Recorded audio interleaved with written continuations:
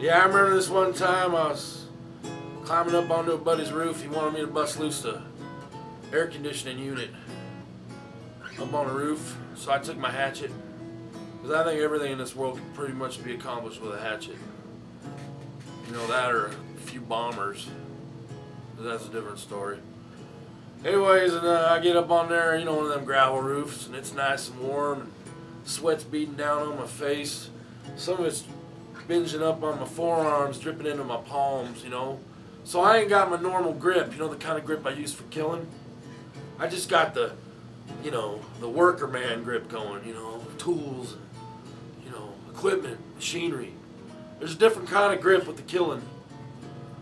But I've said that twice. So, I just remember rearing back and hauling off. I was going to hit that vent pipe that needed to be separated to start the job.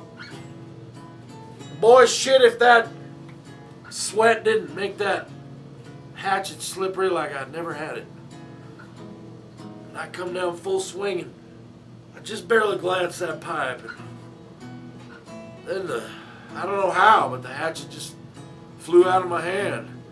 You know, I think if I'd been killing a small animal or a passerby or something, I don't think I ever would have let go, because I focus hard at that point.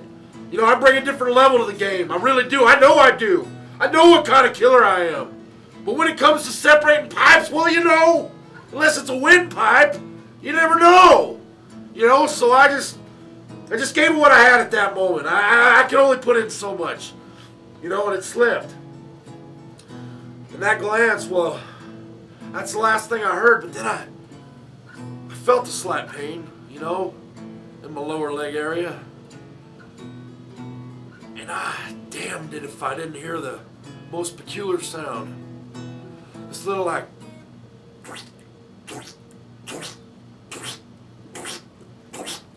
and I hear the gravel sort of having this sprinkling, tinkling sound, you know, and it's just got my mind a little, you know, a little up and nodded. I don't know what to think. I'm feeling pain, and I'm hearing a, and I'm going, that's probably not going to work out real good. So look down, and sure enough, there's forming a big sweaty puddle of the brightest red blood you ever seen. You know, lower on down in the leg, it's really collecting some color, some life blood that just hard to get the vision out of my head, because it was my blood. When somebody else's or something else's, or, you know, things that got to be done, that's okay.